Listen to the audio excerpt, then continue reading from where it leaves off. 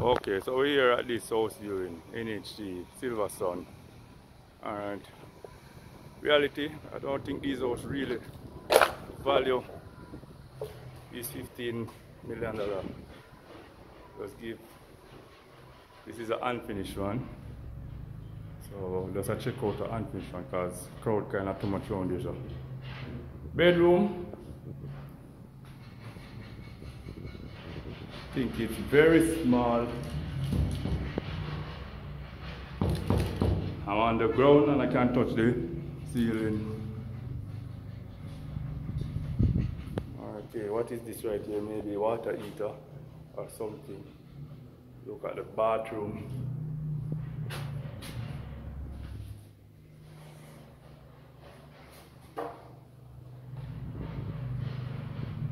Maybe this is a closet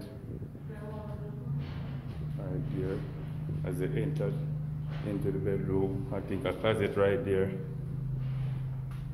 Bedroom now. Just a divan.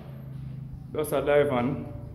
And I think he did that. I can't come here with no heap of furniture. So people, if you have a of furniture, you have to give your friend them. This house now I'm going to take my heap of furniture and a bed. And yeah, basically it.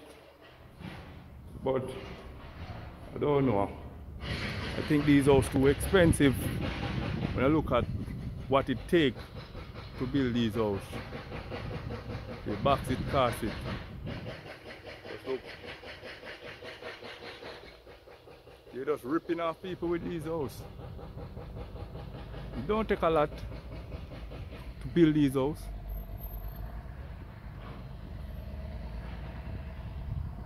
Really expensive, man. Really expensive. $15 million for what?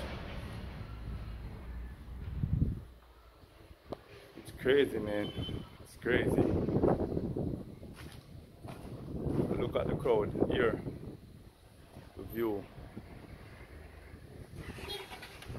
I think at age 40, 30, in your 30s, you have to be earning like $250,000 to qualify for one of these. But look at people. That's how many people in Jamaica earning $250,000. I thought we say we didn't make any money here. Well, I guess I'm the only one who's not making any money.